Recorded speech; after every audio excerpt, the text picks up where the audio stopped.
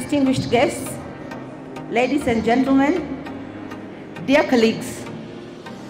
it's an honor and a pleasure to have you here at the ECA Expo.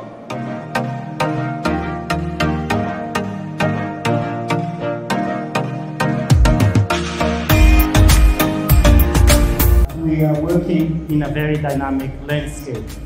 politically, economically, socially, technologically, and environmentally. The world in general, and the African continent in particular,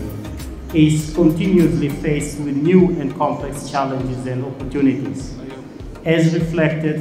in the effects of climate change, with new diseases, unpredictable weather patterns,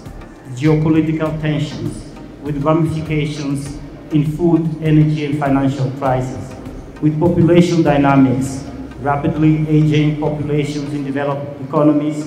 versus rapidly increasing young unemployed population in the developing countries, with increased market opportunities and very, very complex situations and challenges to manage, with technological advancement, digitalization of the economy, which would represent, as it was clear during the pandemic, a low-hanging fruit for regional integration.